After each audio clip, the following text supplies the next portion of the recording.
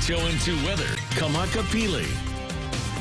We are officially in the single digits as hurricane season is only 9 days away on June 1st. Again, we're looking at around 2 to 5 tropical storms in our outlook for this season. If you don't already have your emergency kits prepared, now is the time to do that.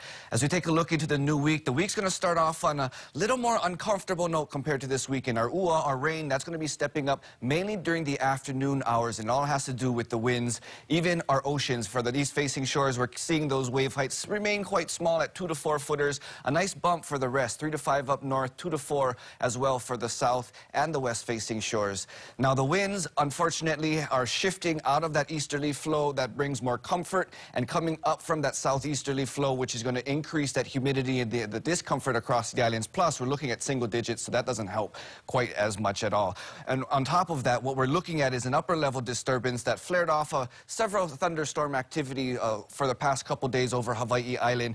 But this particular source is moving away, but coming in from the opposite direction, we're actually seeing a series of these upper-level disturbances sweeping throughout this week. So that's going to prolong the threat of thunderstorms for Hawaii Island really alone all the way through the week to the ending of the week. In terms of the moisture and the shower activity with the light and variable winds that we're going to be experiencing, it's going to be light enough to allow sea breezes during the afternoon to flare up for the leeward and inland areas. But we're also going to be having some of that moisture continue to come in from the east, and on top of that, that upper-level disturbance will create that instability enough where we could see some heavy downpours, and in particular for Oahu, and that's going to really start looking at around Tuesday into Wednesday. Taking a quick peek towards Kauai, we're seeing our chances actually going to be remaining low compared to the rest of the state for the west end. Kauai up to around 20% of chance of shower activity even during the afternoon, and even here on Oahu. However, on the leeward side, the Waianae Coast, we're looking up to about a 50% chance of rain during the afternoon hours.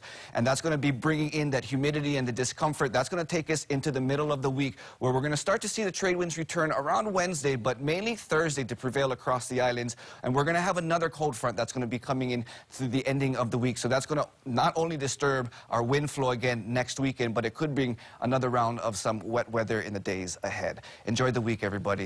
Sam, I'll give it back to you.